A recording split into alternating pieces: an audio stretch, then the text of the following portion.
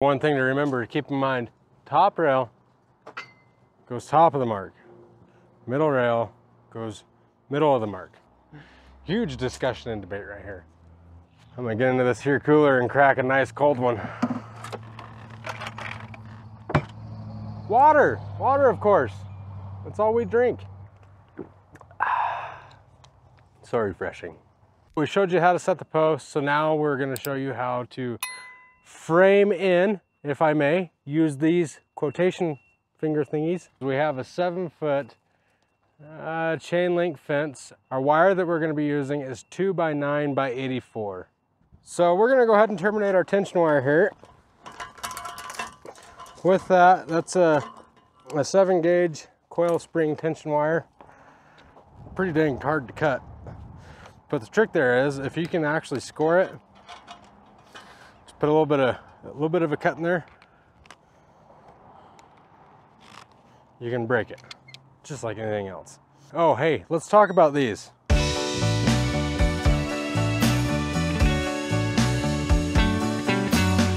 If you are doing fence, or if you're gonna be working on a fence, if you're gonna be doing a lot of chain link, Kleins. We have found that Kleins are awesome. I've had this pair of 9s for, oh, going on 10 years, I think. They never dull out. A lot of the other brands, they dull out really fast. They're about 50 bucks, but it's worth every penny that you spend on them. So we got our tension wire terminated here to our brace band, and we're gonna put it 2 inches above our grade mark. We're gonna suck it all the way down, and then that next brace band is gonna be for our truss rod, which is gonna be this. So the reason for the truss rod is we're gonna put it in here, from here to there. That's the strongest point in this post, is right there, anywhere closest to the ground. So we're gonna take this, we're gonna tighten that truss rod, and it's gonna take this post and shove it into that post through this brace rail. When we put tension on the fabric, instead of that post wanting to buckle under the tension of the fabric, it's actually gonna strengthen because we have this as a backup support post for that post. And there's also gonna be a 20-foot double drive gate on these 2 4-inch posts. We'll show you how to do that here after we get this done. I put the threads down there towards the brace band. I will come up here and I will overlap it on top of that thing right there is a truss rod tightener. And I will mark just right back behind that truss rod tightener, so that way I know I have plenty of room for that bend. And now we'll bend it. What are we gonna use to bend it? Well, a truss rod bender, of course. This thingy. It's nice, compact, fits in your toolbox, and it gets us a really nice tight bend. That way, when you put your tension on it, that your bend doesn't come undone and then you lose all your tension on your truss rod. We're gonna go just a little bit past so we can't see that mark. And we're gonna take it and bend it all the way down back to itself. So you have a really nice tight bend.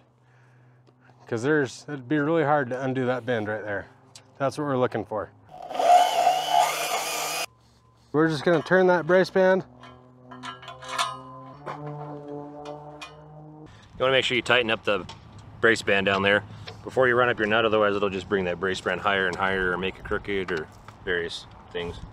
So we're just gonna tighten this up until we get a decent amount of tension on it. Once you feel like you got some decent tension on that, you're good. Geometry, shapes, sizes, triangles. So this is for that one person, or maybe there's gonna be more of you. Well, that seems like a ridiculous tool. Why would you need that when I have 2 pieces of pipe? You're right, you're exactly right. So let's take this piece of truss rod, and we're gonna take the 2 pieces of pipe, and we're gonna compare the bend that we get with this compared to mine.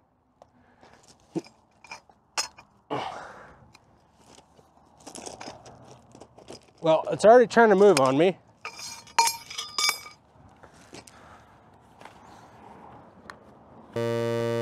That is nowhere near as nice as that one. That's why I carry that with me, because that looks sloppy when that one looks nice and clean. You guys kind of saw how I struggled with that one. I just put my knee on it and transfer my, again, I get a nice clean bend every time. That's a well-designed tool, and it's worth having. So now we're gonna go ahead and measure our brace rail and get it cut. So our overall measurement is 115.5. What we're gonna do is we're gonna subtract 1.5 inches for each rail end. Now this thing, and this thingamadooey, these are both pressed steel rail ends. That is 1 5/8 inch single hole pressed steel rail end. You're gonna use that to terminate the top rail and the brace rail in a single section where you don't have to use a truss rod. If you have to use a truss rod, you're gonna use one of these, only on one side, and you're gonna use it right there. This one is 1 5/8 inch 2-hole rail end. So why it has 2 holes is because it's gonna hold the truss rod tightener. It's gonna hold together like that, just as it is right here. What we're gonna do is we're gonna subtract 1.5 inches for each rail end. So 1.5 inches here and 1.5 inches on that side, and we're gonna get 112.5. May I present to you the bandsaw.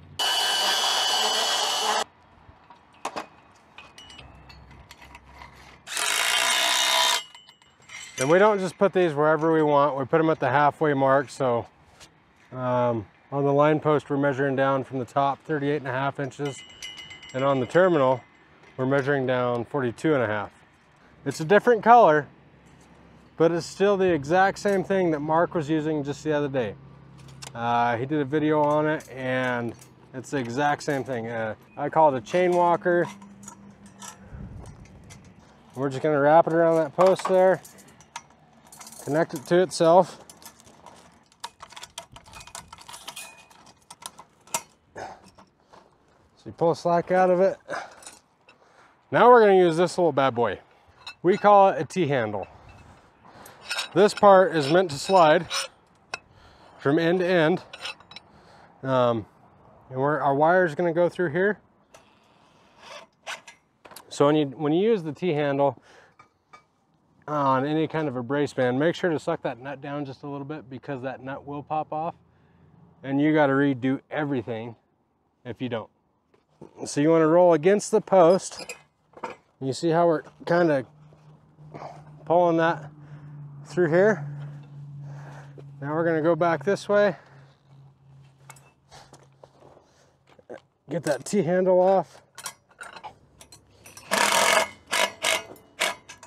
So what we were doing was getting the slack from here to here out, so that when we let off of the chain walker, the tension wire wouldn't just be nice and loose, and everything's gonna be all nice and tight now. Again, you don't have to cut all the way through, you just gotta score it. Then you can break it.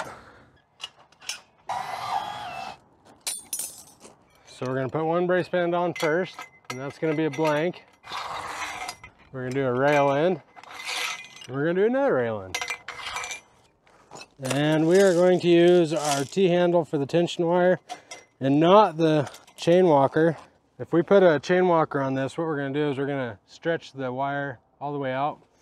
And then when we let off of that chain walker, it's just gonna be sitting there and be all nice and not very tight, be all nice and loose.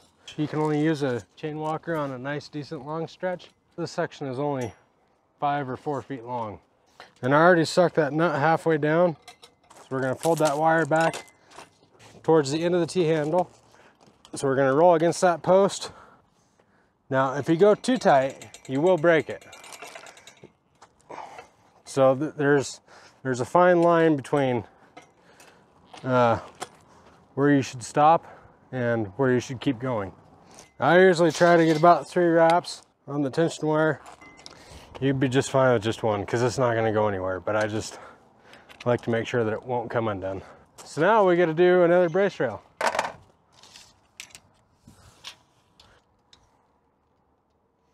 $71 1/4. So So he's gonna take away his 3 and give me 68 1/4. I'm short. Compared to what? Everybody else. One thing to remember, to keep in mind, top rail goes top of the mark. Middle rail goes middle of the mark. Huge discussion and debate right here. There's our mark right there. So what that indicates is the top of that post, which the top rail is sitting on the top of that post. So the top rail needs to sit on the top of that mark. Now the middle rail goes middle of the mark. So if my marker's right here, it transfers over, goes here, middle of the rail. And then everything looks all nice and awesome. We just need to cut and terminate that top rail, and then we'll be ready to go ahead and start running out some wire. While he does that, let's talk about some stuffs. Yeah, this right here. That is a top rail sleeve. That is an 1 5/8" top rail. On a chain link fence around a residence, your top rail is going to be an 1 3/8". Sometimes it can be an 1 5/8". That is a sleeve to join the 2 top rails together.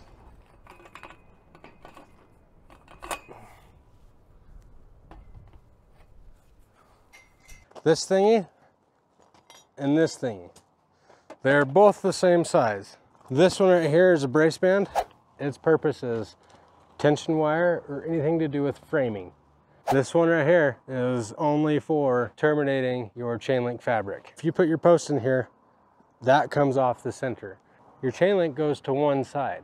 It doesn't come off the center. So that's how you can tell that that is a tension band, because it has just a minimal offset. Brace band, tension band. So how come you use a truss rod right there and not right there? Let me explain.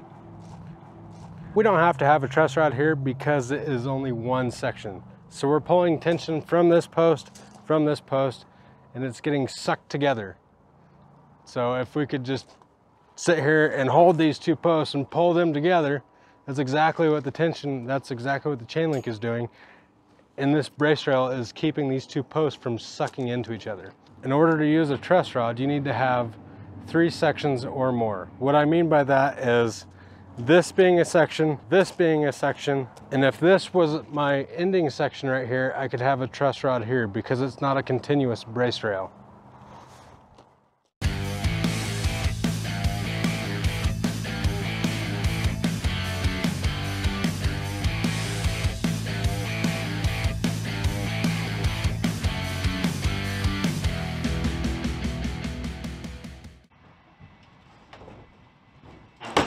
Sorry about that. I called into the office, had an emergency.